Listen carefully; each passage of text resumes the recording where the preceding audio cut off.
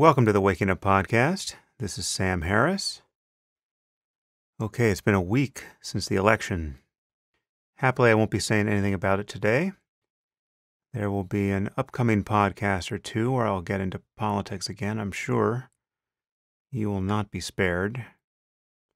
I have some interesting guests coming up in the next few weeks. However, I've got Stuart Russell, a computer scientist at Berkeley.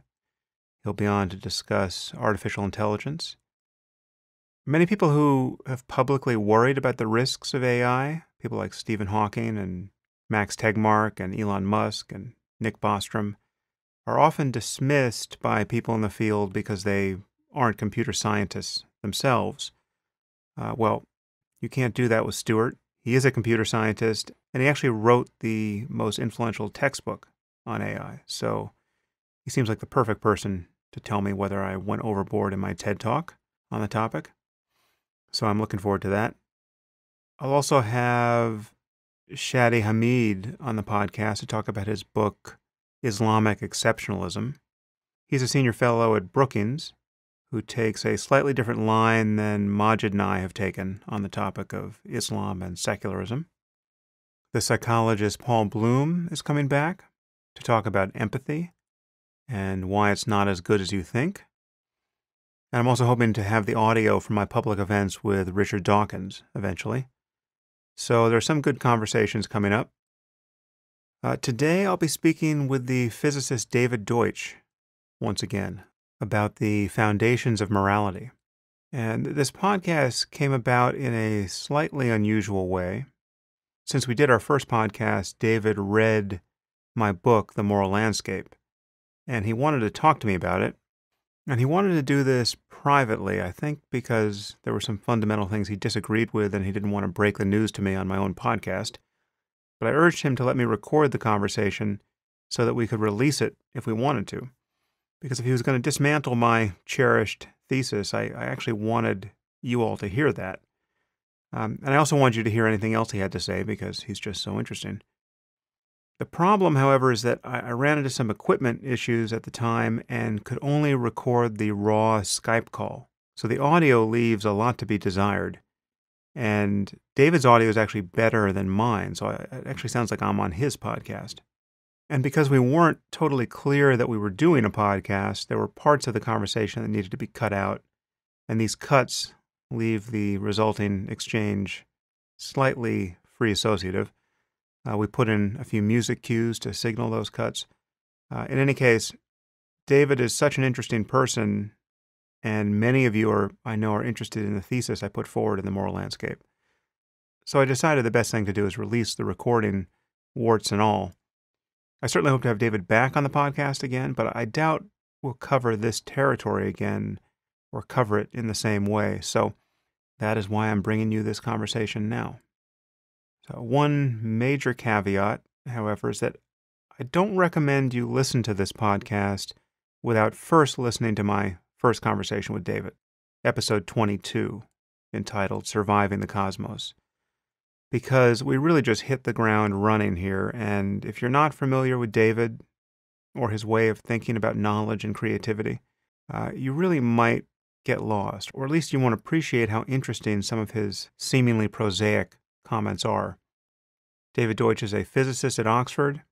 He's best known as the founding father of quantum computation and for his work on the multiverse interpretation of quantum mechanics.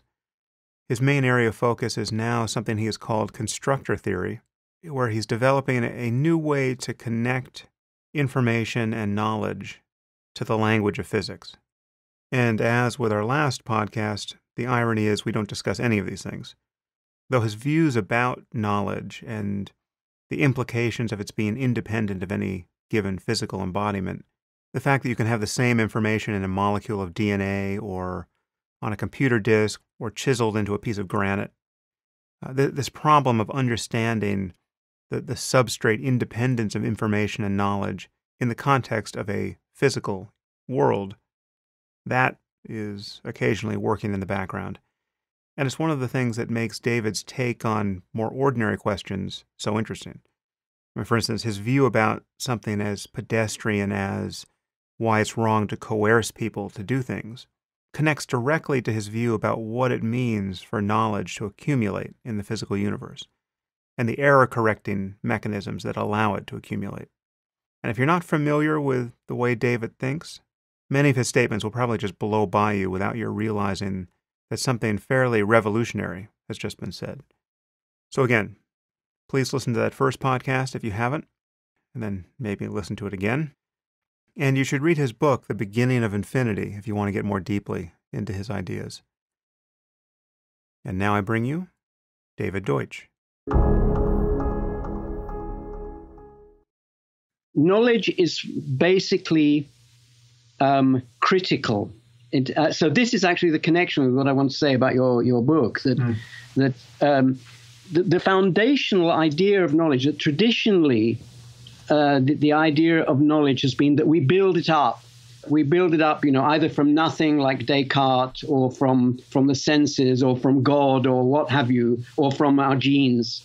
And thinking consists of building brick upon brick, and from our senses, of course. But Popper's view, and which of science, which I want to extend to all thinking and all ideas, is that our knowledge isn't like that. It consists of a great slew of not very consistent ideas, and thinking consists of wandering about in this slough, trying to make consistent the ideas that seem to be worst offenders of being inconsistent with each other by modifying them. And we modify them just by conjecture. We guess that something might cure the various inconsistencies we see. And if it does, then we move to that. And to get to your book, I'm interested to see what you think of this take on your book. We're so coming from the same place in some respects, and so coming from opposite, incompatible places in other respects, that it's hard to even express to each other what we mean exactly. And we've just I think the reason, correct me if I'm wrong, or if I'm seeing this entirely the wrong way, I think the reason you developed a theory of morality and took the trouble to write this book about it is not an intellectual reason. Or at least not primarily intellectual. It's not that you wanted to tweak the best existing theories and improve them, or to contradict some prevalent erroneous theories, because there are a lot of true and false theories out there, and usually we don't write about them. Life is too short. So I think the reason you wrote this particular book and developed this particular theory is, as I said, is not intellectual. It's for a particular purpose in the world, namely to defend civilization, you might say, in grandiose terms. To defend it against, it's not really too much hyperbole to say it's an existential danger or two existential dangers. One is moral relativism, and the other is religious dogmatism. Yes, that's very fair, and imputations of grandiosity are also fair, because I feel like what I was doing in that book is attempting to draw a line in the sand to defend the claim that the most important questions in human life, the questions that are by definition the most important questions, the questions where the greatest swings in value are to be found, that answers to those questions exist whether or not we can ever get them in hand, and certainly better and worse answers exist, and that it's possible to be right and wrong, or more right and more wrong about those questions. And so, yes, it's very much I wanted to carve out the intellectual space where we could unabashedly defend the intuition that moral truths exist, and that that morality is not completely different. Morality and values altogether, claims about right and wrong and good and evil, are not on some completely different footing from the rest of the truth claims and Yes. claims to fact that we want to make about the universe. Okay, well, so I agree that there's an existential danger. So I wasn't using the word grandiose pejoratively. I think there is that danger, and those whether they're the biggest dangers, I'm not entirely sure, but they are existential dangers, which is bad enough. And I agree with what you just said about morality. There is true and false in morality, or right and wrong. They are objective. They can be discovered by the usual methods of reason, which are essentially the same as those of science, although there are important differences, as I said when we last spoke. Okay, so this was your purpose. You had an intellectual purpose that was morally driven in developing this moral theory. And therefore, you had this moral purpose before you had the details of the moral theory. So you wanted in advance your theory to have certain properties, Right. as you just said, to create an intellectual space in which one could assert and defend the proposition that there's objective right and wrong. And so these properties that you wanted the theory to have in advance weren't just expressions of your personality or something. They were the fact that you thought that the moral values that made you want to write the book are true, objectively true. Well, forgive me. I'm smiling now, because if you could see me, you'd see how much I'm smiling, because I'm just amused at how tenderly you're leading me down by the hand down the slippery slope to the dissolution of my theory. I think theory is too big a word for what I thought I was putting forward. I think my theory, such as it is, contains explicitly the assumption that there are many things I can be wrong about right now with the morality that I have in hand, right? So like my theory isn't based on my current moral intuitions. It's based on some of them. It's based on the intuition of what I call in various places moral realism, which is just the claim that it's possible to be wrong. It's possible not to know what you're missing.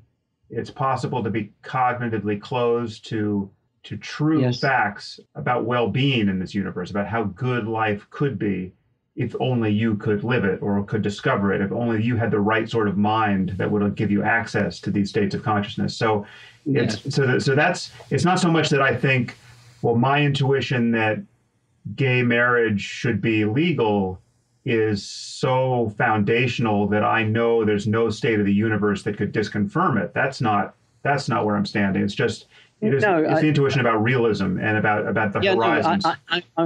I wasn't making that sort of allegation. In fact, I think I agree with everything you've just said about morality. You see, the thing is, the ideas, the theory, if you don't want to call it a theory, whatever it is that you express in the book, contains that, but it also contains something else. It contains the something else that I disagree with. Let's get it.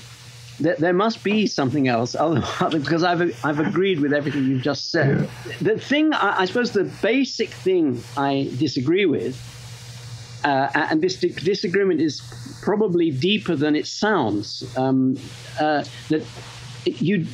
one of the properties you wanted to create this space is that this theory of morality, or whatever you call it, should be based on a secure foundation.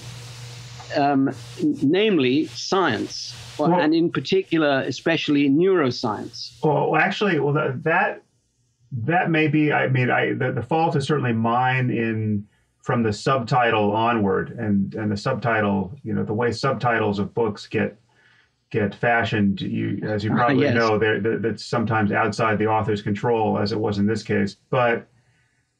I wouldn't put it that way. I would say that it's not that morality has to be founded on the secure foundations of science. It's that the truth claims we want to make about morality are just as well-founded, however well-founded that turns out to be, as the truth claims we make in science. And that really, I'm talking about this larger cognitive space in which we make truth claims, and some of it for bureaucratic reasons or methodological reasons we call these scientific claims. Some we call historical. Some we call merely factual. Some sciences are still struggling to be as scientific as other sciences, but we still call them sciences.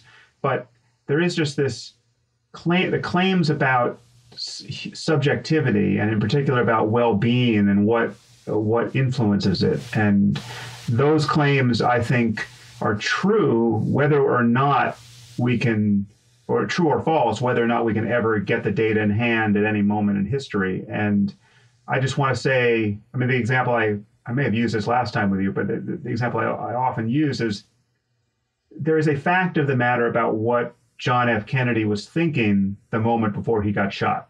And Yes. we won't know what he was thinking. We don't actually know what it was like to be him. And in fact, we know there's no way we could get access to the data at this point. And yet there's an infinite number of things we could say about that we would know were wrong. I mean, I know he wasn't thinking about string theory.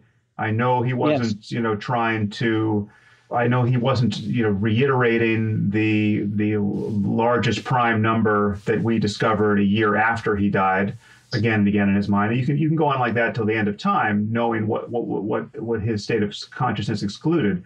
And that's as factual a claim as we ever make in science. And so what I was trying to argue is that morality, rightly considered, is a space of truth claims that is on all fours with all the other kinds of truth claims we make, differences of methodology aside. Yeah, well, there are two ways that something can be objective. And I think you're in favor of one of them and I'm in favor of the other. That is, things can be objective in the sense that their truths about them just are truths about the other thing. Like, for example, chemistry, the truths of chemistry just are truths about physics.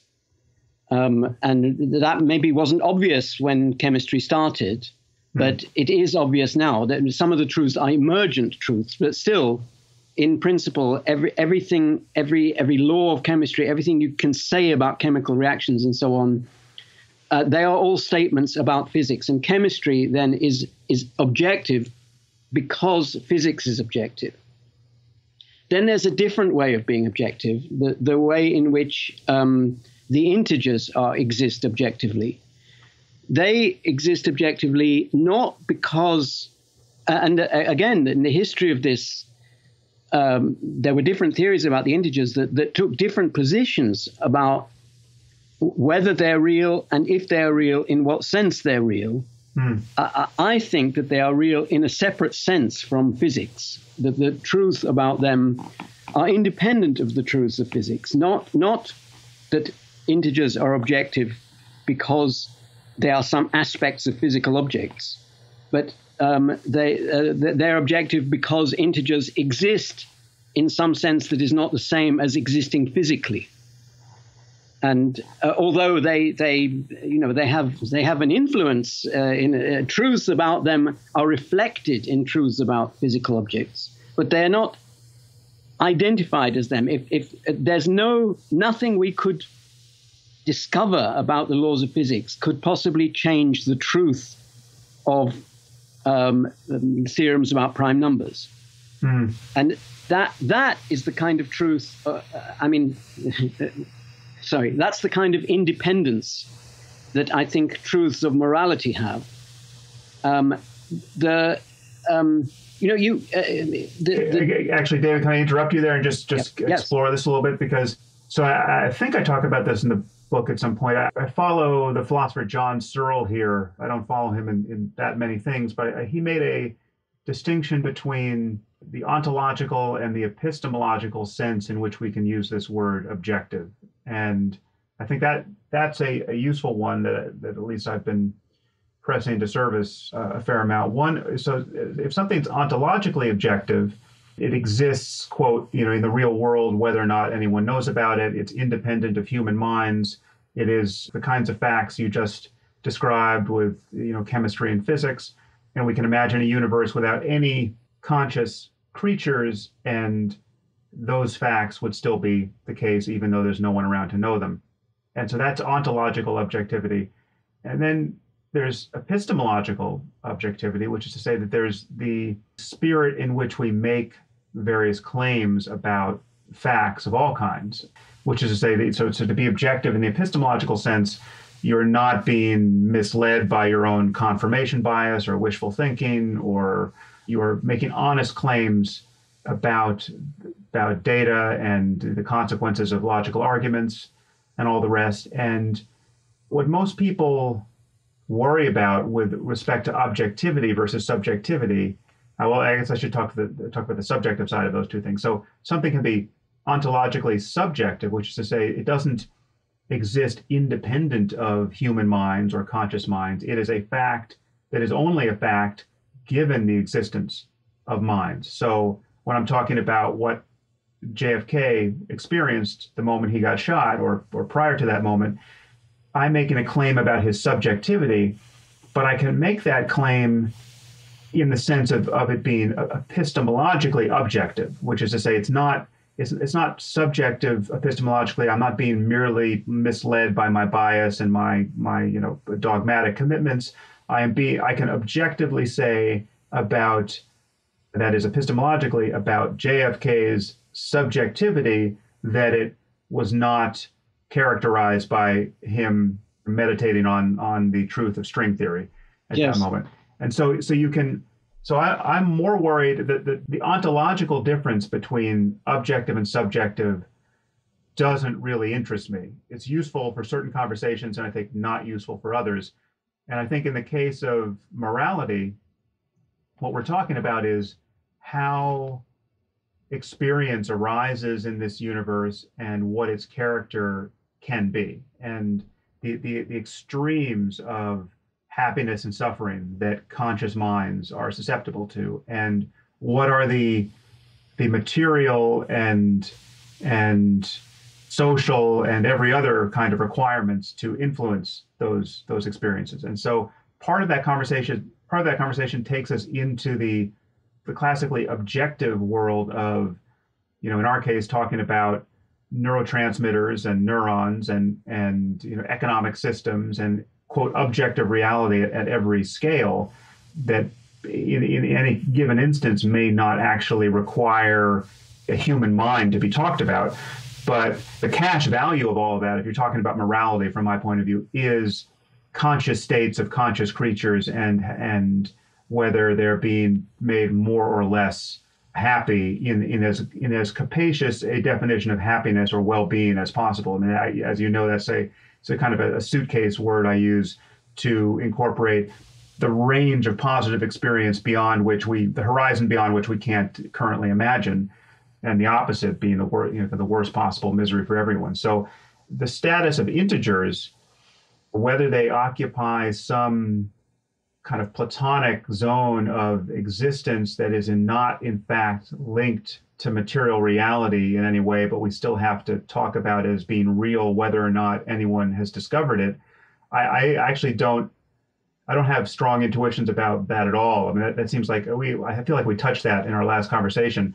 And I think you could probably argue that one way or the other. But to bring it back to what you were just saying, I guess there's the physical reality, which is often called objective ontologically, of chemistry and physics. There are things like integers, which are not, as you just said, dependent on what we know about atoms. But then there are the experiences of conscious systems, whether or not we can ever understand what those experiences are. They have a certain character.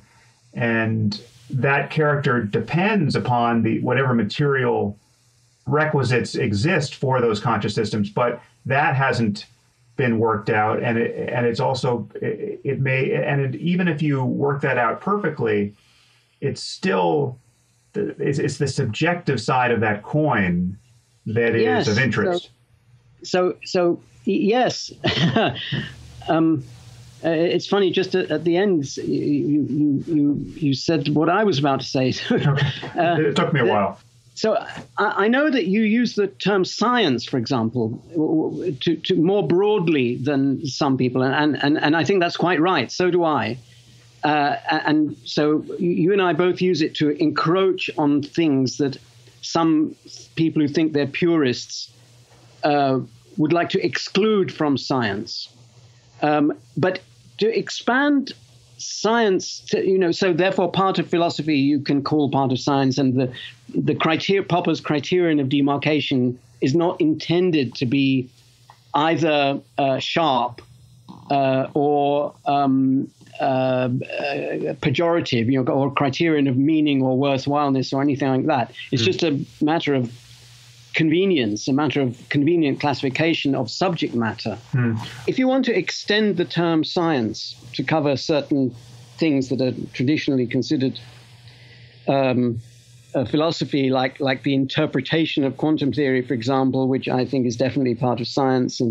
But then if you want to sort of make the connection between human well-being and neuroscience, then you're trying to encroach on neurophilosophy, as it were.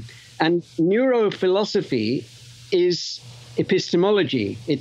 And the thing, but once you've extended it to neurophilosophy and into epistemology, you run into a deep fact about the physical world, which is that epistemology is substrate independent.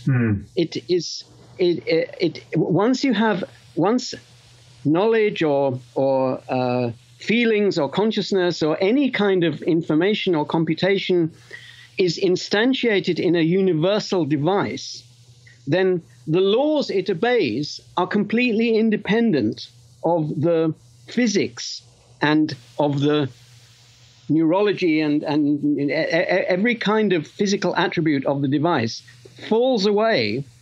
And you can talk about the properties of those things as abstract things, or not. Perhaps abstract is the wrong word, because they're perfectly objective. It's just that they're not atoms. Right. They're not neurons. I would just say that I think at this point, I'll go with you there. I think that's probably true. But what you seem to be smuggling in there in the leap from atoms is a kind of information-based functionalism, where we're assuming, for the purposes of this conversation, that we know consciousness to be an emergent property of information processing, and it's not some other constituent of physical reality that isn't based on bits. But if we assume that it is, if it is just something that non-biological computers can one day have, yeah, well then I'm with you.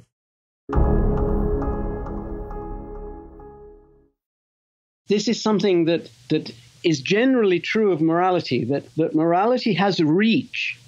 If you don't steal a book from a library when you realize that you easily could do so without getting caught. This doesn't just affect you and the library.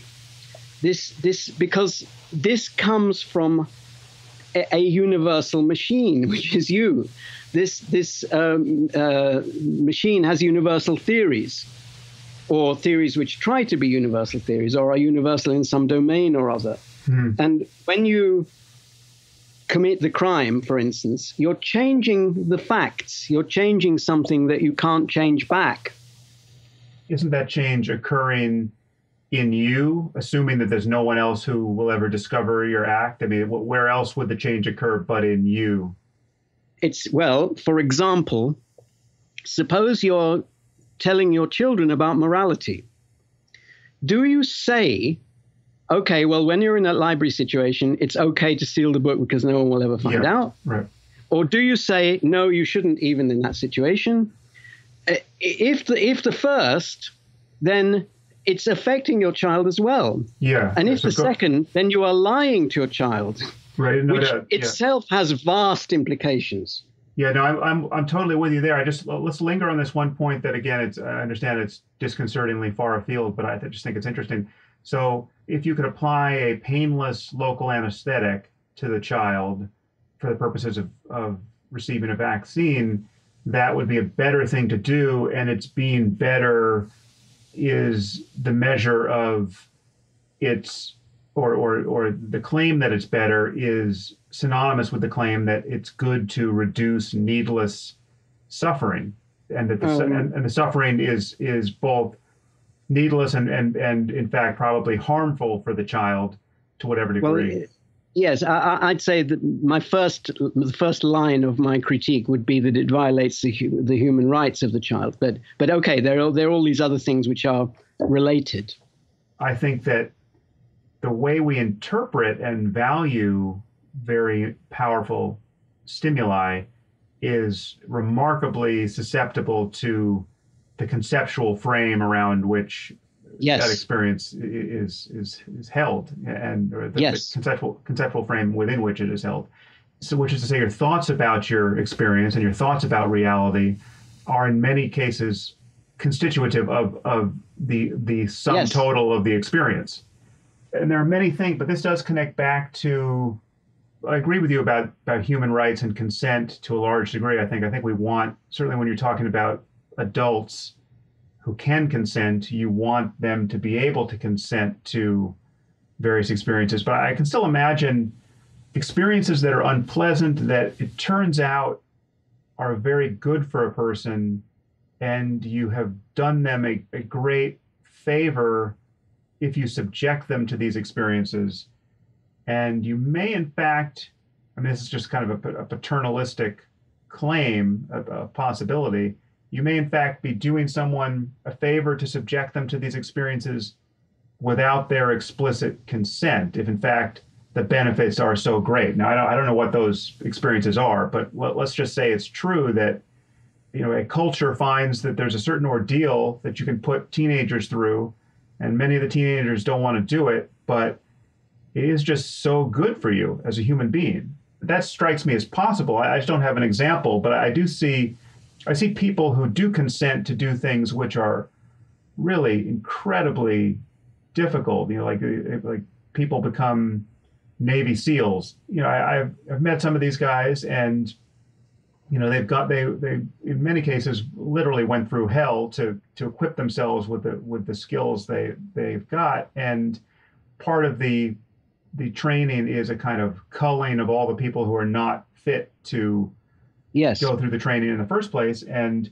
so it is a selection procedure, but these guys go through an intense ordeal and come out in many ways enviably strong psychologically and physically as a result. And I can see that there are extreme experiences that we might not want to rule out just in principle as being bad for us.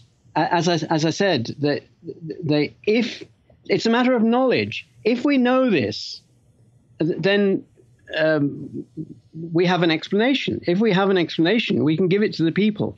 If we have a machine that can detect whether somebody would benefit from Navy SEAL training, and it can just detect this by putting it on their head and pressing a button, then you would probably find that a lot of people who aren't Navy SEALs would benefit from it. And if it's true, if the theory on which this machine is based has a good explanation, then you should be able to persuade those people to take the training, or they might say, But what if you can't, or what if the benefits you're conferring on someone is out of reach to them? So let's say you have people with severe autism who really can't consent to much of anything, and you can't really explain the benefits you're about to give them, but the benefit you're about to give them is a cure for autism. Yes, well, this reminds me of a cure for lesbianism or something. I mean, there are people who think that raping somebody will do them good under various circumstances. But you can't base either a legal system or a moral system on saying that if one thinks that that's true, one should do it. Well, no, but clearly in that case, it certainly sounds like it on its face to be a delusional and unethical claim. Yes, we're considering all sorts of implausible things here. What I hear you doing is using the principle of consent and human rights to trump everything else that might... It's more epistemology, because I don't think human rights are fundamental either. They are just a way of implementing institutions that promote the growth of knowledge. And the reason why knowledge trumps everything else here is fallibilism. in all these cases where we have a theory that something is better, we're implementing a moral theory, and we might be mistaken about that.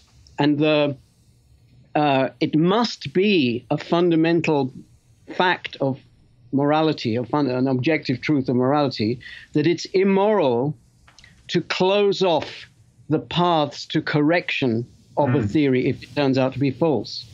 Oh yeah, I'm totally with you there. But but that seems to be asserting my, underlying claim, which is human flourishing conceived as broadly as you want, and I mean that's a definition that is continually open in the manner you just described for refinement and fallibilism.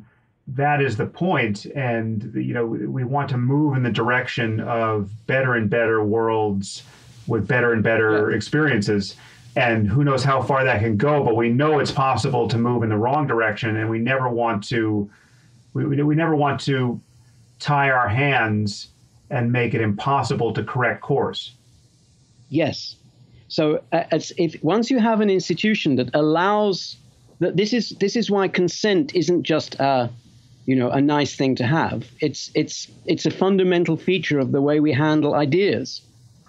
If you have a system that allows people to enforce an idea on another person who disagrees with the idea, then the means of correcting errors are closed off. You imagined people who had a disability or something and couldn't, but could be cured of that disability, but it couldn't be explained to them, and so on. Well, the thing is, either those people are in a constant state of suffering, in which case applying the thing to them won't change that, or there is a thing that they prefer to some other thing, and then there will be a path towards the better state that involves just doing things that they prefer. Like if it involves an injection, then it might involve either an anesthetic or getting into a certain mood in which an injection doesn't matter. Let me give you an example. Again, I want to get back to these core issues, but all of this is just, I find too interesting. I think this is an example that I mentioned somewhere in the moral landscape, but I'm not sure. The Nobel laureate in economics, Danny Kahneman, did some research. I think he was just associated with this research. I don't think he was the main author on this paper, but they did some fascinating research on people receiving colonoscopies. And this was at a point where there was no twilight anesthesia associated with colonoscopy, so people really had to suffer the full ordeal. And they discovered they were trying to figure out what accounted for the subjective measures of suffering associated with this procedure, and also what would positively influence the compliance of patients to come back and get another one on schedule 5 years later or 10 years later or whatever it was.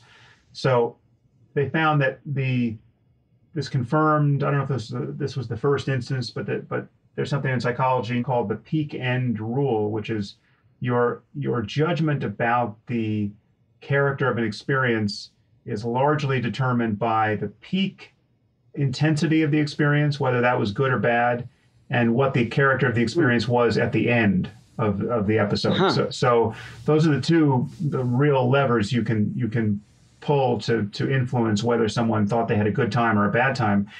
And to test this, they gave the control group, they gave these ordinary colonoscopies and took the appliance out at the first moment where the procedure was over.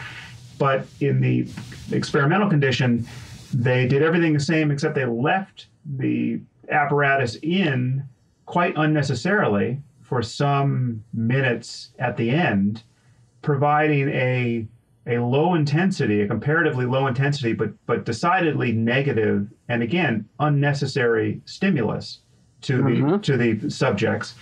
And the result was that their impression of how much they had suffered was significantly reduced, and their willingness to come back and get a potentially life-saving colonoscopy in the future was increased. So a greater percentage of them showed up in 5 years for their next colonoscopy. And so this was by any real measure, this was a good thing to have done to these people, except what in fact it was, if you just take the window of time around the procedure, it was prolonging an unpleasant experience without any medical necessity, right? And yeah, so I just want you to. There's got to be a way of telling them that you're doing this and it's still working.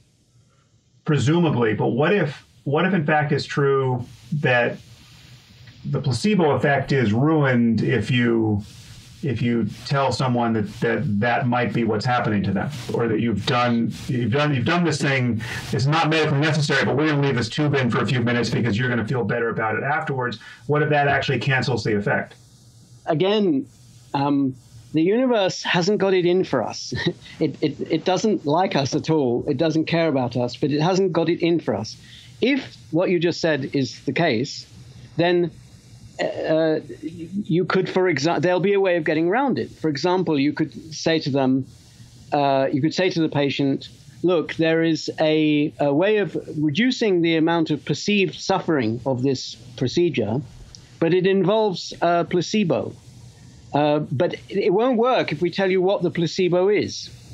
So, do you give us permission to use this placebo? And of course, the patient will say yes. But what if, and if that doesn't work, there'll be some other way. But is that really consent? Because what if we'll run the alternate experiment? What if we say, we pose it like that to people, and then 99% say sure, sign me up, but we have another condition where we're just doing research on compliance, and we tell them exactly what the placebo is. In this case, we're going to leave the tube in you for 5 minutes, not doing anything, and you're going to, for those full 5 minutes, those will be 5 minutes where you would have been saying, when's this going to be over already? And you could have been off the table and driving home, but now you're still on the table with this tube in you. But that's the placebo. Let's say the people who sign up for that drops down to 17%. So now we know that there's all these people in the first condition who are only consenting because you have masked what the placebo is. And so, in fact, they're not really consenting to the thing you're doing. I think that's still consent, rather like, if you don't have to be a doctor and know exactly what the heart surgeon is going to do to your heart in order to validly consent to heart surgery. And it's the same with the placebo. If you're told that it won't work if you know what the placebo is, but there will be one, then you're consenting. And the 1% who still say no, those people are just supposing it's true, those people are simply making a mistake, the same kind of mistake as you would be making if this whole theory wasn't true. You can't bias the rules under which people interact towards a particular theory that they disagree about. But there are people who have ideas about reality and ideas about how we should all live within it, which are so perverse and incompatible with everything we could reasonably want to do in this world, that we have to wall off their aspirations from the rest of what's going on. I mean, yes. whether that's locking them in prison because they just are so badly behaved, or just exiling them in some way from the conversation. So the people I use are like, the Taliban or ISIS. They don't get to vote on our public policy, and for good reason, because their votes would be crazy. Yes, well, we have institutions. We try to tune the institutions to have the property that the political institution should have the property that disputes between people are resolved without violence. And the moral institutions include the idea that participating and obeying such institutions is morally right. And also in interpersonal relationships that don't involve the law, we want a bit better than that. We want interpersonal relationships not only to resolve disputes without violence, but we want them to resolve disputes without any kind of coercion. An institution that institutionalizes coercion about something is ipso facto irrational. Now, I'm not saying that I know of institutions that achieve this perfectly. I'm saying that this is a criterion any more than I do in the political case. I'm saying that that's the criterion by which institutions should be judged, by how well they are, how good they are at resolving disputes between people without violence, without coercion. But there are people who are not rational actors who occasionally have to be coerced, right? Yeah. Sometime in the future, we'll know of ways. We already have ways of getting along which involve far less coercion, like as Steven Pinker has pointed out, than what was needed to stabilize society, 100 years ago, 200 years ago. And I expect this to continue. And one day somebody might invent a way of curing the most fanatical mass murderer, terrorist mass murderer, and converting him to a benign religion or to atheism or whatever. But initially when this is invented, this is fabulously expensive because it involves putting him into a artificial community with thousands of actors who have to be trained to act in a certain way towards him, and blah blah blah. And so, under those circumstances, we still wouldn't do it, even though it was possible to save him. It's still better to imprison him because the institutions couldn't survive if we had to spend billions of pounds on every terrorist. But once it's down to thousands of pounds, we might, if we knew how to do it, then we certainly would do it. Well, what if he didn't want it done to him? What if he wanted to remain a psychopath terrorist? So the way I see that is that he'd have been caught at some point, and then he'd have been put on trial, and then he'd be sentenced, and then these methods would have the property that they would a good method might have him consent to what was happening after a month, and the better one would have him consent after a week. And you can imagine millions of years in the future, there will be methods so sophisticated, that they will involve things like doing a brain scan and discovering some memories of his and working out a customized treatment for him, which involves the sun coming out from behind a cloud at the exact moment when he leaves the courthouse, and so on. So I think there's no limit to the possibility of removing evil by knowledge. Yeah, well, I agree with you there, and in that case, it's no longer evil; it's just bad luck.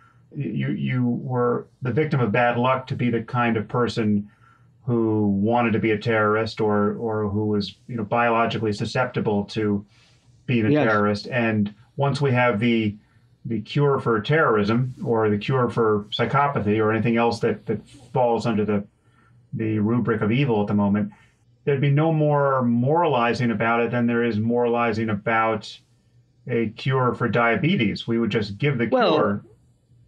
I mean, he would still say, after he'd been cured, he would still say, what I did was wrong. Yeah, oh yes. I mean, I think it would be a bit more than to say what I did was a mistake.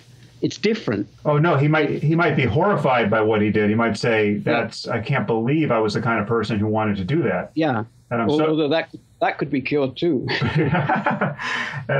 But you can imagine a feeling of gratitude to no longer be that person once he was restored to decent humanity by the cure.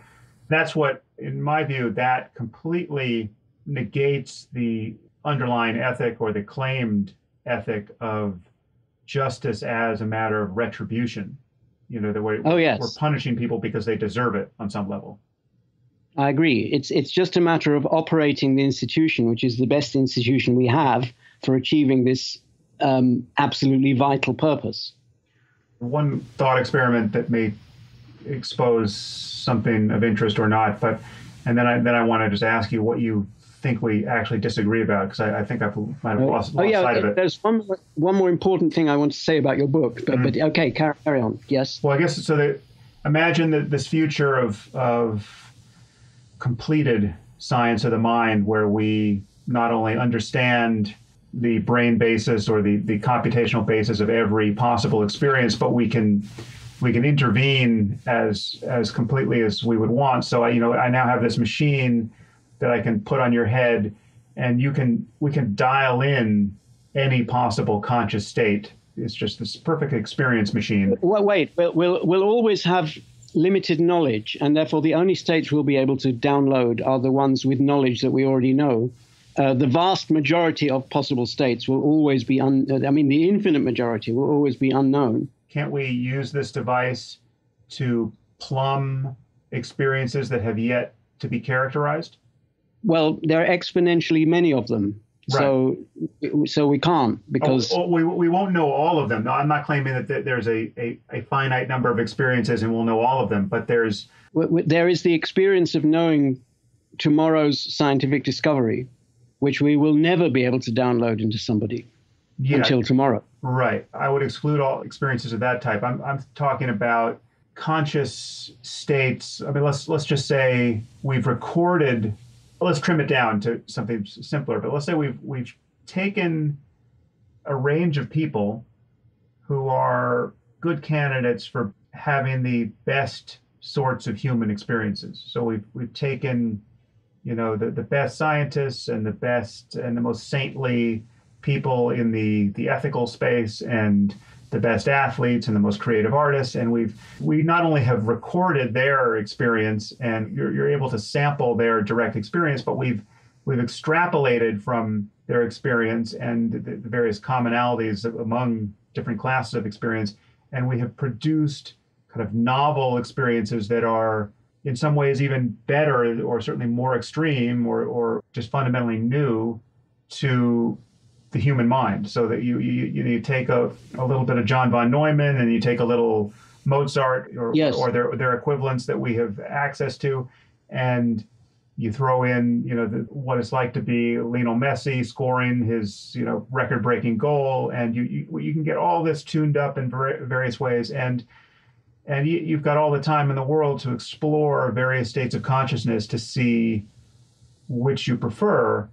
So my question is, there's something about my thesis that presupposes that we will converge on the value of those kinds of experiences, that you and I will not have radical disjunctions in our sense of what is good, given an ever-expanding menu of possible experience. And if we do have disjunctions, if you really like experience 45, and I really like 46, and I detest 45, and vice versa, well, then that difference will have an explanation about, a neurological one or computational one, which will also be open for revision. Then the question is, how should we change our intuitions about what is good in light of what is possible? And is it good to change one's sense of what is good?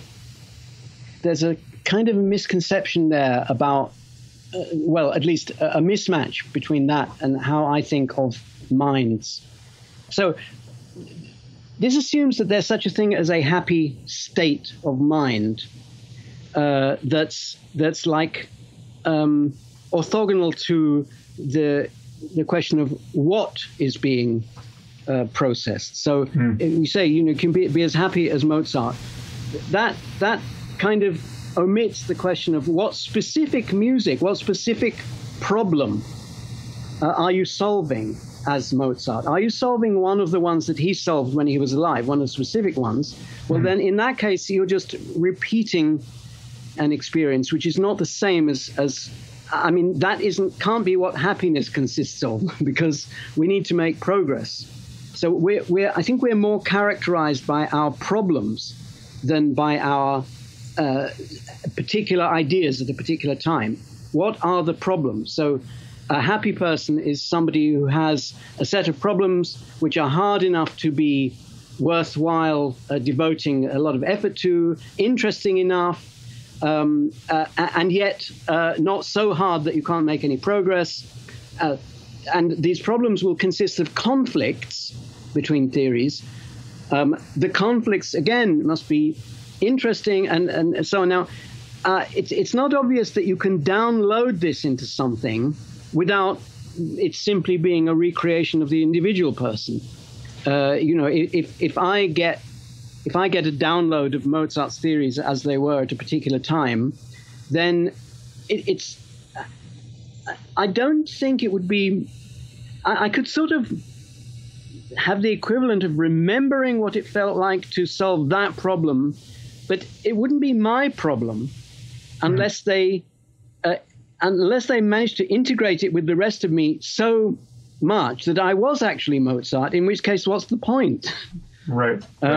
One thing I would add here is that I think there are states of consciousness that are clearly extraordinarily pleasant, and it's the kind of pleasantness that does shine through in moments where we're solving problems in satisfying ways. But you can tap into this pleasure in a way that isn't at all dependent on having interesting problems to solve or successfully solving them. And in some ways of tapping into this pleasure certainly seem pathological, or at least these experiences don't allow you to solve interesting problems, and your ability to wallow in the pleasure is predicated on your neighbor solving some interesting problems. So if you want to be a heroin addict and just lie on the couch all day and dissolve into the bliss of a heroin high, well, you may be able to do that. I mean, let's say maybe we could probably pick a drug that's, hasn't been discovered yet or invented yet that's better than heroin, but that doesn't have its obvious downside. But just being able to sustain that, pure opiate pleasure, it may be something which, if you could compare that experience to the experience of being Mozart, you would actually prefer the experience of being on, heroin plus. But you might. I think not. I think only at first. Yeah, well, that's true. So that just remains. And that's an empirical question that remains to be seen. And I share that intuition. But at the very least, let's just say that's true. Let's grant the sort of depressing case that, the kind of the Aldous Huxley style punchline, which is we all just want to be medicated into oblivion. And that's what we would in fact prefer if we could get our hands on the right drug. I think we can't. I think this is a myth that people can be trained to interpret heroin as so. Pleasure isn't joy, and people can be trained by our culture and by their circumstances. For instance, if they haven't experienced much joy, to interpret pleasure as joy. But it doesn't fulfill the same function in the mind, and it's particularly insidious because when you first experience it, it might well be joy because then you are investigating a new experience and a new way of being and new sensations and so on, and that is interesting and therefore can be joy. But once you're doing this every day and it's your way of life, then it gives you nothing. And if you nevertheless interpret that nothing as being good, then, that's like being dead. It's not a human state of mind. And I think in reality, the vast majority of actual heroin addicts stop of their own accord because they're bored with it. The problem you've just described, though, the difference between mere pleasure and joy is obviously a problem that we could overcome with yet more knowledge. So more knowledge would allow us to bridge that, and you could create this kind of perfect oblivion that included joy. I don't think so, because now you're assuming that there's kind of a joy receiving center in the brain which receives messages from the creating something center, and then but if you could stimulate the former center artificially, then that would but I don't think it can possibly be like that. I think the only way you can create joy artificially is by downloading some state of a person who is experiencing joy, and then you would be that person. But haven't you ever had this is an empirical question, and you might be right, but what I'm imagining here is, now forget about drugs. Now we're talking about something that's more like the Matrix, where you could, every Yes. mind could be just consigned to this oblivion, which could be as creative or as apparently creative as you like, but it would in fact be this isolation where it's just a simulacrum where you're not actually dealing with other minds. You've lost reality and you're now in virtual reality, but virtual reality is so good and so creative, yes, and so conducive to joy that in your mind, ethically, is there an important difference between being in reality and being in some kind of dreamscape of our own invention? Not from the person's point. I mean, assuming that he's got into this thing voluntarily. No, it's that in that case, what he's experiencing is real joy, genuinely generated by his own mind in the same way that any other joy is. And actually this Matrix-like thing is not so far from the truth. If we're thinking of, for example, a pure mathematician, Hardy said that a nice thing about being a mathematician is that you can sit in the armchair after dinner with your eyes shut and nobody knows whether you're working or not. Mm-hmm. Right. So, he's in the virtual reality of pure mathematics and he's experiencing great joy and great creativity just in the confines of a few cubic centimeters of brain. So we produce the Matrix like this and we decide to migrate human consciousness into it. But then where does consent come into view if new minds are simply spawned into this Matrix? I mean, how is that you and I didn't consent to be born into the universe. There's no one to blame for that. Would we be blaming the generation of humans who created the Matrix for all the rest of us? Obviously there are practical issues. How safe is this thing from real life asteroid strikes, mm-hmm, and so on? But assuming that kind of problem can be dealt with, then I don't see. I mean, there is an ethics. I use the word ethics slightly. You say ethics and morality almost interchangeably. Mm. Ethics I would use more as just a set of practical rules, like the medical ethics. What doctors have to do to be safe, that they won't be criticized morally. Mm. There would have to be an ethics of creating people in the virtual reality. If there was a phenomenon of people sometimes wanting to get out, then there would have to be a path out. That I think that's just a practical problem. There's no deep morality there. But you don't have a strong bias. So, for instance, at least the Matrix, I'm imagining all the people you'd be dealing with wouldn't be real people. I mean, it'd be like a dream. So everyone would be in a dream of their own that would allow for a kind of maximum creativity, but you're not actually in relationship with anything other than. So there wouldn't be genuine collaboration on any problem because the other people wouldn't be creative. Right. So you might notice this after a while, and this might be, but some people like it that way. It is definitely true that people collaborating can create better and faster than the sum of them individually. But that's only a general rule. Sometimes people like to work by themselves and like to be by themselves. I'm fairly solitary. And so long as they're free to do otherwise. So I think in this Matrix where there was only one real person, were zombies, I think very few people would want to be there. But those who did, it's fine.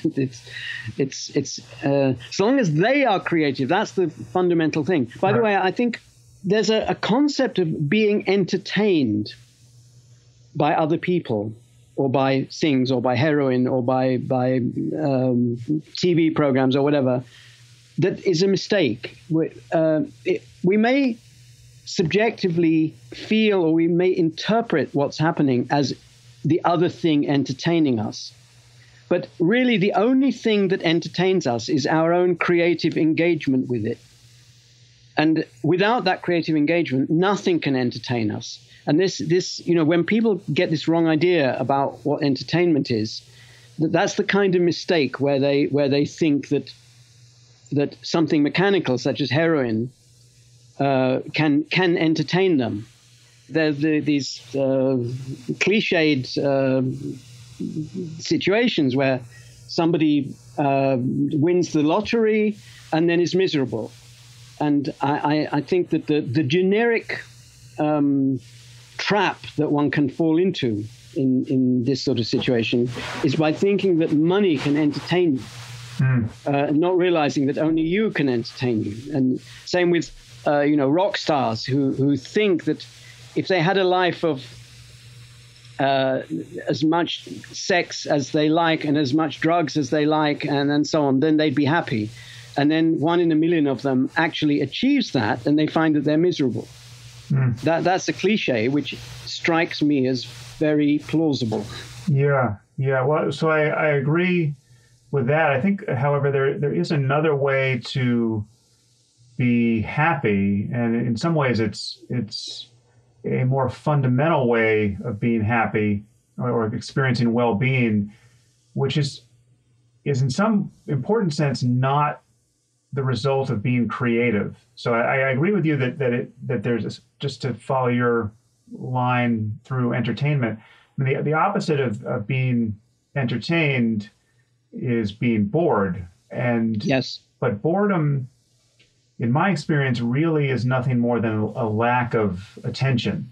And the reason why I say this is, so I have this experience of having learned to meditate, and I've spent a lot of time practicing various techniques of meditation. And, from the side of one who wants to be creative in solving problems, much of this, perhaps all of it, looks like quite a crazy and unproductive thing to do. So, for instance, I've done meditation retreats where I've gone into silence for, the longest period has been 3 months on a retreat where you're doing nothing but meditate, 12 to 18 hours a day, depending on how much you're sleeping. And the meditation consists of nothing more than paying very close attention to the contents of consciousness. And so for the longest time when you're learning to do this, the technique is just paying attention to your breath, the sensation of breathing. And once you have some ability to concentrate on breathing, you open it up and you can pay attention to anything that's arising, your moods and other sensations and sights and sounds, and thoughts themselves arise in consciousness.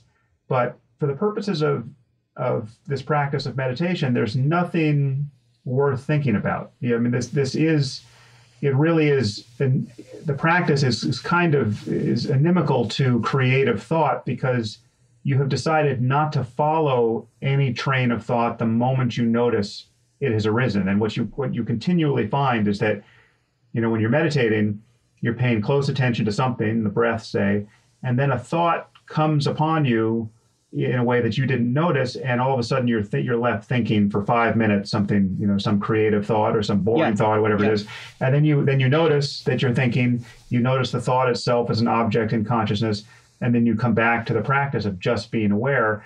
But the deeper you go into this, which is to say, the more concentrated you become, the less thoughts intrude, and the earlier you notice them, and the moment you notice them, they unravel and disappear, and you're left with just the prior condition of consciousness. But this becomes a circumstance of absolutely exquisite happiness and well-being. And in fact, there's much more to say about this, but I would say that at least it's not prototypically creative. It's not a matter of generating many new concepts or following them on to new theories or solving problems that require discursive thought. So, I know nothing about meditation, more than what you just told me. But so, and, it could be that the whole thing's an illusion, but since it's you, I doubt it. So most thinking is actually unconscious. What we're consciously aware of is just the tip of the iceberg. And even in our conscious thoughts, they're supported by a rich infrastructure of unconscious thoughts. And those obey exactly the same epistemology as the conscious ones. So they can be creative, they can be uncreative, they can be irrational, they can be rational, they can make progress or not, and it depends on the same conditions. Conditions which either promote or inhibit the growth of knowledge in various ways. So assuming that at the end of this process you're a better person, that is, your mind is a better mind, that means that that betterness has been created by something. And if you're not consciously aware of the process, then it's been created by your unconscious mind. And it could be that under certain circumstances, deliberately preventing your conscious mind from doing anything clears some obstacles to creativity in your unconscious mind. Obstacles are themselves ideas. And it could be that there are, in fact, the unconscious mind almost certainly goes wrong more often than the conscious one. So this could be simply a way of enhancing creativity after all. Well, actually, I would just say nothing really turns on this, but it's definitely true that it is. And one of the, this is viewed as an obstacle from the side of meditation, but it's, if you want to be creative, you can view it from either side, but when one is trying to meditate and do nothing but that, it's a very common experience to find that you have more and more creative thoughts. Well, if you're a novelist, you'll have the best ideas you've ever had for dialogue you should write or stories you should write, and suppressing all this or letting go of all this in the interest of staying on retreat can become very difficult to do. And I've actually had retreats where I failed to do it, where I'm intending to do nothing but meditate, but I have some idea for something to write or something to think more about that I just convinces me that I should not let go of it, and it completely derailed the retreat. That is something that happens. But I would just say that the value of the experience is not merely that it equips you to be more creative in the future. The value is that there's a fundamental insight here about the nature of well-being itself and the nature of suffering and just the mechanics of human suffering, which there's a riddle to be solved here, which can be solved, which allows you to be more creative in the future, allows you to be happier in the future, allows you to suffer less in the future, and then all of that's what's important. But in the moment too, it also tastes. It is the experience you want to have in that moment. It's like, if it's true that it's your unconscious mind being creative, then that's exactly what you'd expect. You'd expect an unconscious well-being to permeate up, and you become aware of it, which previously hadn't been happening because something in your conscious mind was preventing it. The way it seems to me is more that you're ceasing to do something that you're deeply conditioned to do and kind of helplessly doing all the time in other states of consciousness, which is negatively creative, which is to say it's creative of neurosis and fear and anxiety. Yes. And all the rest. Yes. So you cease to do that. Yeah, creative, yes. Now, I feel like we haven't totally nailed what we might disagree about, because I'm just feeling an ocean of agreement. Just as a last thing, let me just say that the overview of your book, I think your book achieves its purpose, and it is a very timely and important purpose. And if I have a criticism of the sort of fundamental logic of it, I can't even say that I'm sure that if it had been written to conform to what I'm about to say, it would have achieved its purpose better. So I don't know whether it would or not. But as a matter of truth, so I want to take the same attitude towards moral theories as Popper does towards scientific theories, and therefore regard all the theories about morality which claim to give it a foundation as being mistaken, but all of them have more or less value. Some of them much less, and some of them much more, regarded not as ideas about morality, but as critiques. So I think that, say, for example, so there are lots of different suggestions for the foundation, like, Kant's categorical imperative and utilitarianism and rules is fairness and the will of God, and human flourishing. So all those are proposals for the foundations of morality. But if you regard them instead as critiques, then I think they're all quite valuable. And human flourishing could be interpreted as a sort of as an improvement on what went before, as a critique. So you can say, for example, with utilitarianism, they were able to say, if what we're supposed to do, what morality consists of, is going to church every Sunday, what purpose does this serve? And if it doesn't serve any purpose, it's up to the person who advocates it to make the case. It's prima facie critique of something that it doesn't have a purpose, and so therefore it puts the onus on the religious morality person to explain why, although usually if something doesn't have a purpose, we can reject it. In this case, we should not reject it. Then he could say, well, because God said so. And then there is the standard critique of religious-based anything, of how can we tell the difference between that claim and someone else's claim to based on a different God or a different holy book or whatever. What criterion should we use? And if he says, well, the criterion is that our one is correct, then that is a bad explanation, because everyone else could use the same criterion. So it's a criterion that isn't a criterion. So I think human flourishing is a similar, but utilitarianism, regarded as a fundamental theory, is rubbish. Regarded as a critique of other theories, it's very powerful.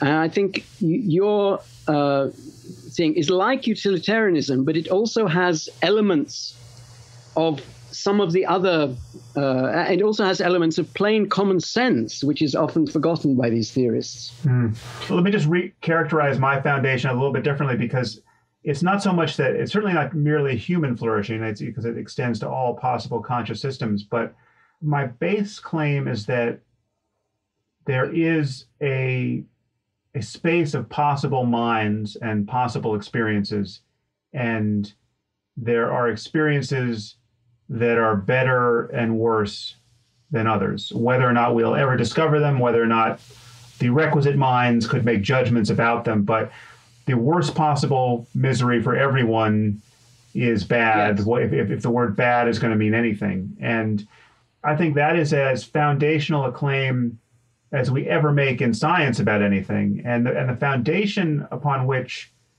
even Popperian science is based, it seems to me, is just a claim about there being a larger reality than the one we currently have in hand, which is to say there's stuff we can be confused about. There's stuff it's not a foundation in the sense of being uncriticizable. We can always say, why that criterion and not another criterion? Why assume that we exist? Why assume that there is a truth? I think that one is giving up unnecessarily if one says, well, there are some things you just have to accept on faith. You have to start somewhere. I don't think you have to start somewhere. And I think all claims to start somewhere are fallacies. Can't you start with consciousness? Because for me, consciousness as defined, that there's something that it's like to be what you are in this moment, which is to say, you don't know if this might be a dream, you might be a brain in a vat, you might be confused about everything, but the fact that there's a starting point. The fact that there's consciousness doesn't get us anywhere. You have a certain substantive conception of what it is to be conscious, and as we've discovered in this conversation, different people can have different conceptions. For example, I prefer to think of the mind as a dynamic thing that's constantly not self-consistent. Whereas other people would regard, you regard happiness sort of more as a state. And I think that you can't separate it from the specifics of what it is, so that there's no such thing as downloading Mozart's happiness without downloading his actual problems. I agree with that. It's just that I think there are two levels to it. But I agree with you that this comes back to the framing issue, just the fact that certain experiences of suffering or unpleasant experience can be framed in such a way that they seem to be great, peak experiences of well-being. But all of that is, again, these are just empirical claims that could be borne out more or less. So, for instance, if someone could, you're going to have your next year of creative thought now, and it will be whatever it will be. You're a mountaineer of physics, experiencing pleasure and pain, but even the pain is adding to the interest, say, to some degree. Yes. But some pains aren't. Let's say we could add something to your tea every morning, which would make you just a little bit happier in the conventional sense throughout all of that creativity and theorizing. And let's just say there's an optimal way to dial it so that it's just a fact about you that it could be twice as pleasant as you're tending to have it, and you'll be just as creative, right? So I think we should do that, but I don't think it would add. I don't think the flourishing meter would register this, even though we should do it, which I suppose is an argument against your theory. But why would you say that? Because if you lost this thing, but let's go better than double. Let's say by a factor of 5 or 10, so that the kinds of days you would have going forward, if you reviewed your history of being a conscious being, you would recognize that the days that you're going to have 300 days this year that previously, each one of which would have been the best day of your life previously. And you're still going to be as creative. Nothing will be lost in terms of, you getting things done. You're saying that the flourishing meter wouldn't register that? Yes. I mean, I've slightly lost track of exactly what you're putting in my tea here. It's good tea. If it's either it's going to be a mindless thing, in which case, as I say, it is worth doing. So we are accustomed to levels of physical comfort that would have been inconceivable even, 50 years ago or 100 years. People like, say, Newton or Mozart lived lives of incredible awkwardness and uncomfortableness, and that it was never really warm in the winter, and it was never really cool in the summer, and the bath was never the right temperature, and the food never tasted quite right, and they were constantly in danger of various kinds, and their clothes itched, and I could go on forever and ever, and yet they were happy. It was possible to be happy under those circumstances. It's definitely worth the change, and if only for the fact that the change itself is a creative and beneficial thing. But once you've done the change, once you've had it once and for all, I don't think you're any happier for having had that comfort. I think the only thing that actually makes you happy is actually creating. But it's understandable coming from you, but it seems like a narrow definition of happiness that a scientist and an artist could easily sign on to, but many people who can still register differences in their happiness, changes in their well-being, would not really recognize. So, for instance, what has happened when you're going along, you're very happy, you're as fulfilled as you've ever been, but then your wife dies or your child dies, and now you're not as happy for obvious reasons, but those reasons aren't best summarized by a sudden lack of creativity on your part.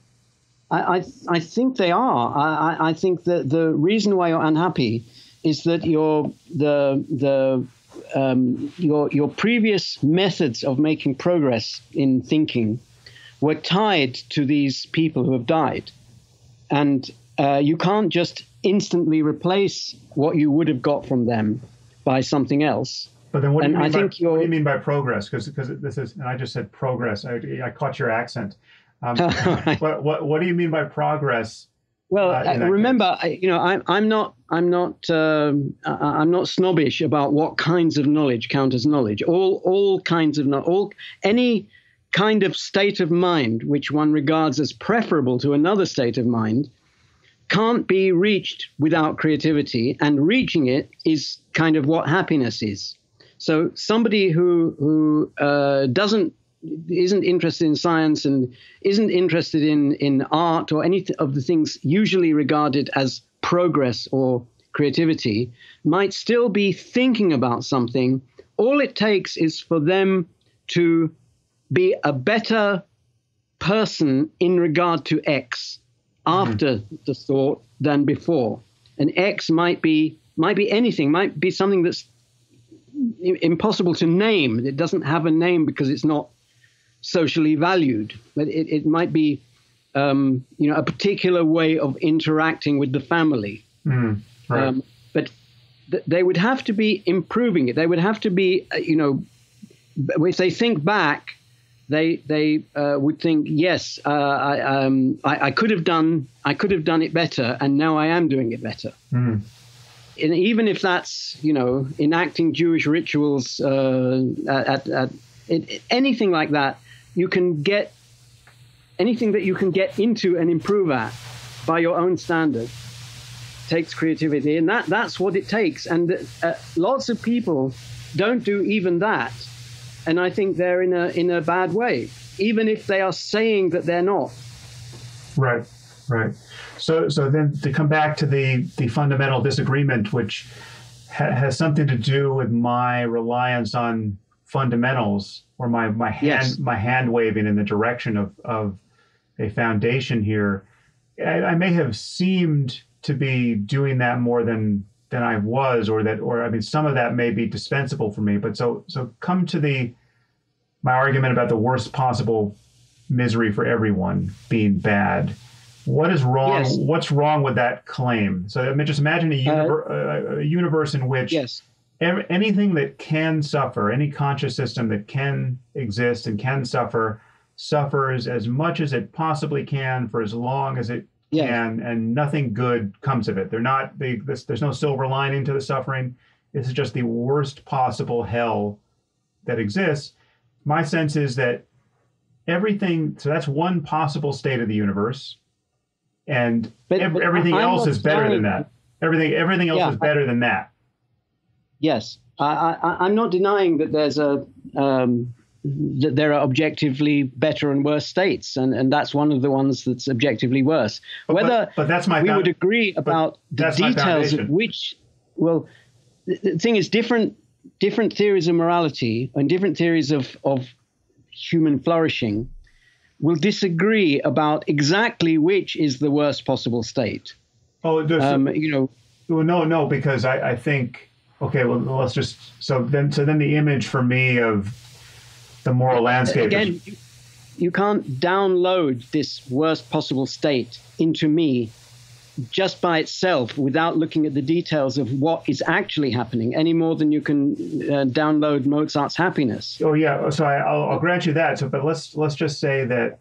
So we have a universe of a finite number of beings. We'll talk about the worst possible misery for everyone at time t, which is obviously defined by who everyone consists of. So there's whatever beings are here, and each is as miserable as he or she or it can possibly be, given the sort of being it is, and given its entanglement with all other beings. So we just make this as bad as it can be. There may be some vagaries here where, if you make something really, really bad for one being, things get a little bit better for another being, given how they're entangled with each other. No, never mind that. Never mind that. Yeah.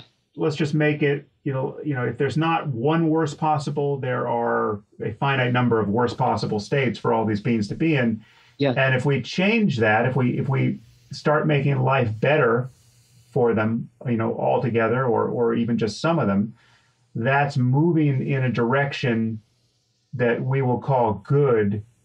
And there is no other way to so what I'm claiming here is that any theory you have about goodness has to entail moving away from that worst possible misery for everyone. If it's going to be Kant's categorical imperative, if it's going to be deontology, if it's going to be religion, if it's going to be consequentialism, if it's going to be virtue ethics, it's going to be something that has yet to be invented, it has to recognize that movement, that navigation in this space of possible experiences away from the worst possible misery for everyone is what is in fact the cash value of goodness. Yeah, though once you're more than a millimeter away from this worst possible state, there are lots of ways of getting better, and some of them are better than others. Mm. And a lot of, once you get as far away from that as we are, many things affect what people think is right and wrong, good, or what people think is flourishing. And the worst possible state, if it could exist, I'm not sure that it can, but if it could exist, if it's unique, or if there's some equally bad ones, which everyone would agree were equally bad and the worst, they have the property that you can move away from it without creativity, because you can simply download any other state into those people's brains. But once you get a certain distance away, and that sort of amount of getting better isn't worth very much. It's saying, okay, you're cured. You're cured of cancer. Now you're happy, and the person isn't, because they weren't happy before, and now they're back in the state that they were in, or you let someone out of prison, and they go back to their old life, and the fact that it's all better than the worst possible one doesn't actually resolve disagreements about what is worse or better. But then that's why my metaphor of the moral landscape seems relevant to me here, because I acknowledge that there are peaks and valleys here which we may disagree about, and we may in fact both be right. So, for instance, there could be an equivalent peak some distance from where we are, where beings just like ourselves could live very different lives that would strike us as morally perverse. And in that case, there's an even better peak, which is better than either. Exactly. So, and we'll never discover it because we just are unlucky, or we just don't have the right minds to discover it. You'd have to change our minds, change our brains, augment them. Since we're general purpose, I don't think that's possible. You'd have to augment. You'd have to give us more memory and more processing speed and all the rest. Yeah, we already do that routinely. Right. So, but in any case, it's just a contingent fact of the history of the cosmos that Homo sapiens will not explore this one peak that could be explored with the right technology. And it is better. It's better in every rational way we could talk about better and worse than what we've got. We'll just find an even better one and bypass that one. Right. But and so this could continually recede. So like some peaks will never arrive at the peak, right? Yes. Or what will seem to be a peak will recede based on more computational power given to us. Yes. Well, I think that the real fact is that whenever we make a great discovery, it creates more problems. So the same is true of morality. We get better, and then we find that getting better itself creates more problems. Right, but they're not problems. They're more refined problems. You're trying to figure out whether you should be a vegetarian, not whether you can rape all of your captives. There's also, we've abolished war, and therefore we find self-defense more difficult. Right. But those are kind of local wrinkles based on just how many of us are still barbarians, or how bad our institutions are at that's creating order to our world. I mean, we are still apes. Yeah, all problems are parochial, but I think the fact that that improvements create new problems is a universal fact, and it'll always be true. So a peak will only look like a peak when we're approaching it. When we're at it, we'll see lots of problems there. Right, but you can imagine how ethereal and high class these problems could become, right? I mean, imagine from our perspective, yeah. Yeah, but even from the perspective of, I mean, because certainly you've been in some state of high creativity and high pleasure and very low, physical complication, where if that could just endure for the longest time, the kinds of problems you would be noticing are the fun problems of which is more beautiful, A or B, as opposed to, I can't get the cockroaches out of my kitchen and they're driving me crazy. I don't know. I mean, I think I'm agnostic on that one. For example, will there always be existential problems? I don't know. I don't know why there should be a limit on the size of mistake we can make. Well, that is a problem. Yeah. So I think there always is a way we can improve, but we may not take that way. But by your own description, we tend to successfully automate the solutions to these problems in a way that doesn't require any more work, so that you don't have to reinvent clothing. You just buy a new jacket when you need one, and the problem is solved. Yeah, but in a few billion years' time, we'll have an existential problem that we have to get out of the solar system, or because the sun is going to become a red giant.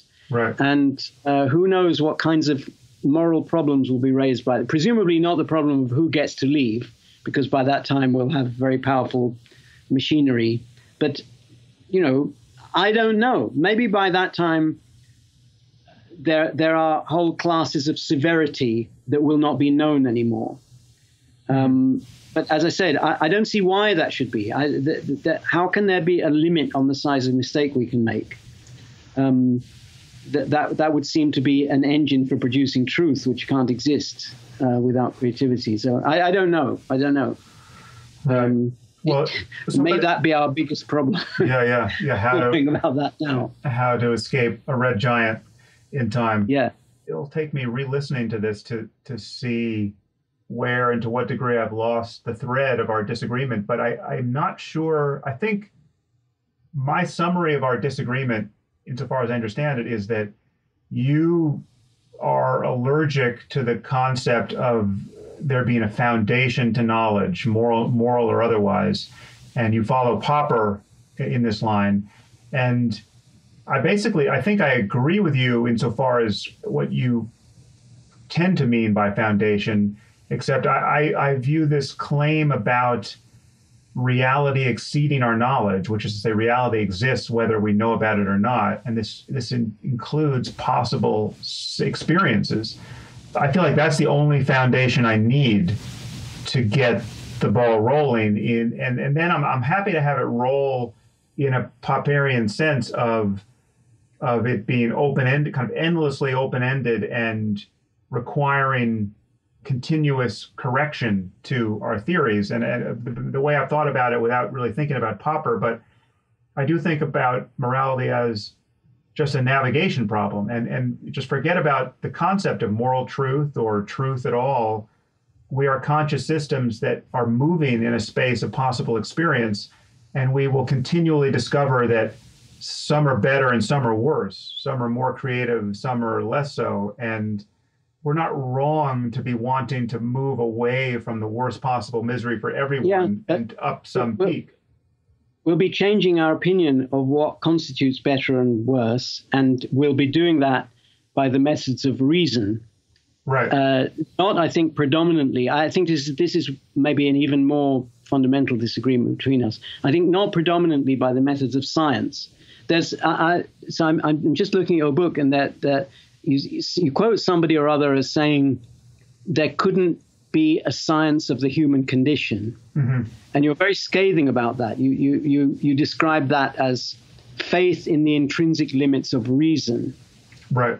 But I think I mean, again, you use the word science in a slightly different way, but I have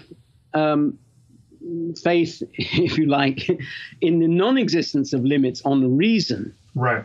But and the reason that there are limits on science is a very prosaic reason. It's not that there's an impenetrable barrier. It's just that prosaically you can't use theories to address issues that the theories aren't about.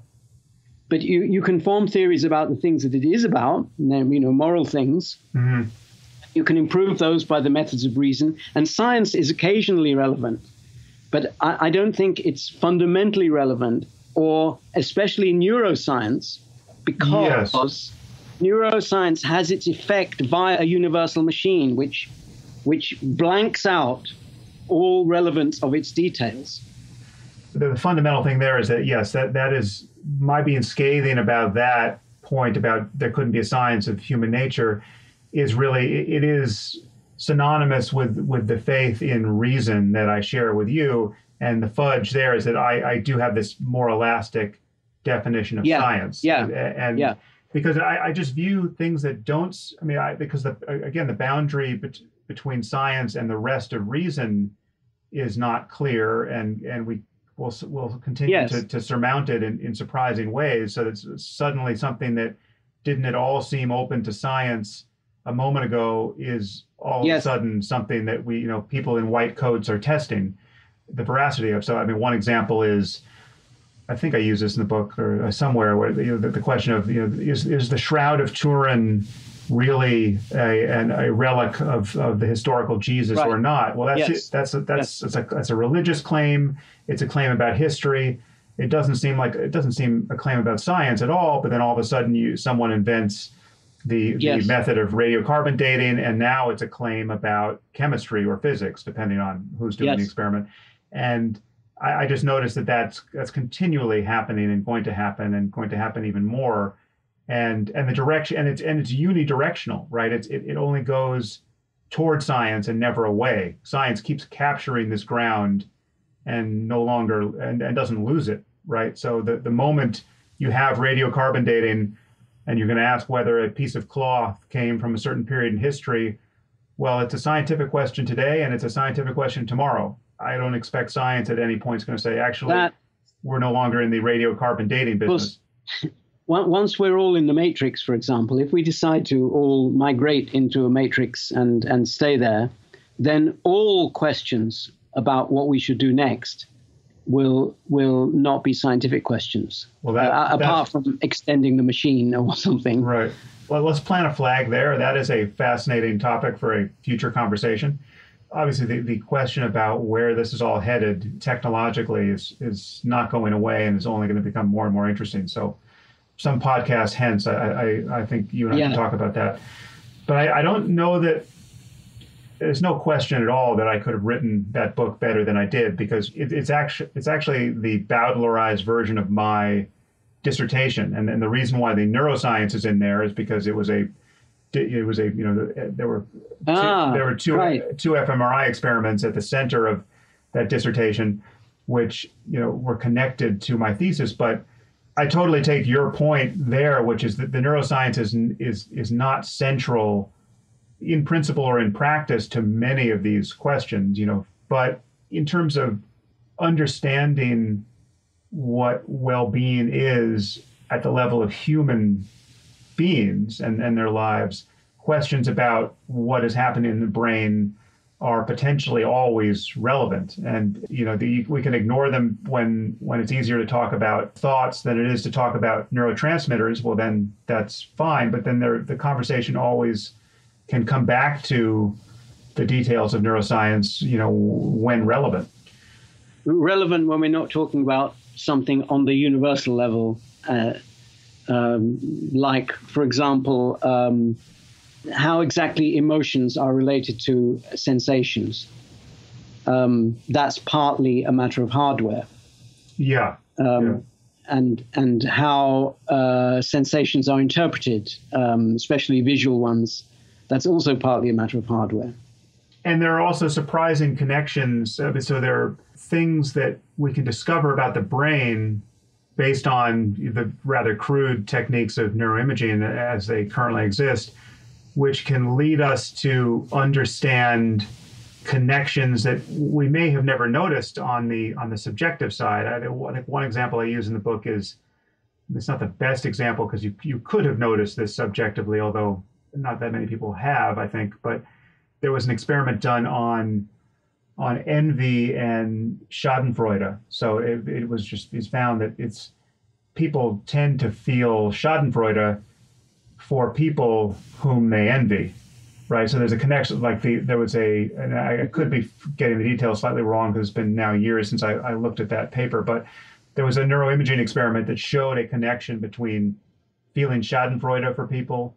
When you see someone trip on ice and you feel, this surge of happiness, you will tend to feel that more for people who you envy. So when you see the rich woman, bejeweled with her, Christmas shopping bags in both hands, slip on ice, you will feel a surge of Schadenfreude, which you might not have felt for a homeless person slipping on ice. And envy is somehow, so there's a relationship between Schadenfreude and envy. Let's just assume that's a fact about us psychologically, subjectively. The common neurological real estate that can be found in an experiment could help us to discover that about ourselves.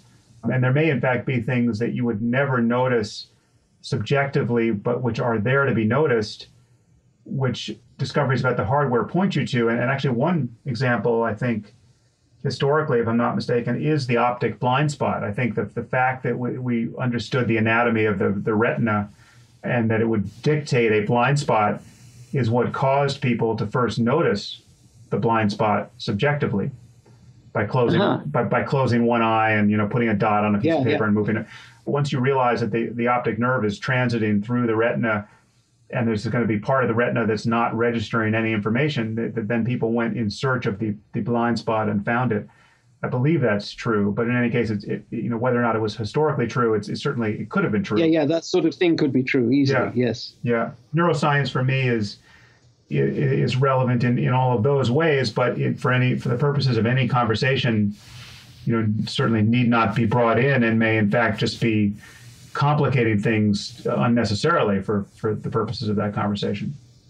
I want to also give you an award for the best possible blurb that is non-committal and not obviously denigrating, which is the book achieved its purpose. Full stop. That's hilarious. That is a big accolade. No, but it might also be given to Mein Kampf for some other book. Oh, yeah, okay. The book achieved its highly worthwhile and necessary purpose. Right.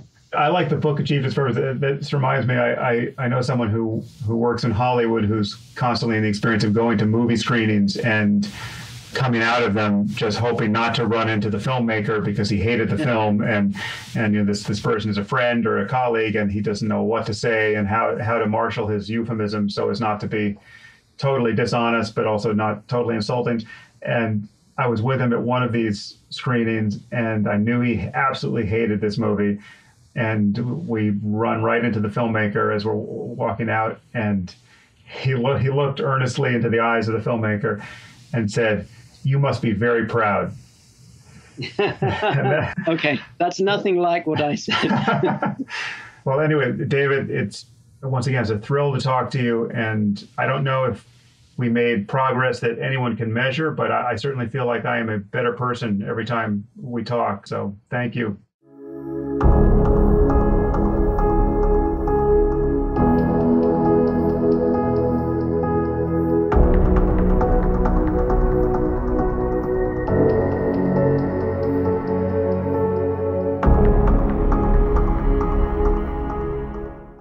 If you enjoyed this podcast, there are several ways you can support it. You can leave reviews on iTunes or Stitcher or wherever you happen to listen to it. You can share it on social media with your friends. You can discuss it on your own blog or podcast.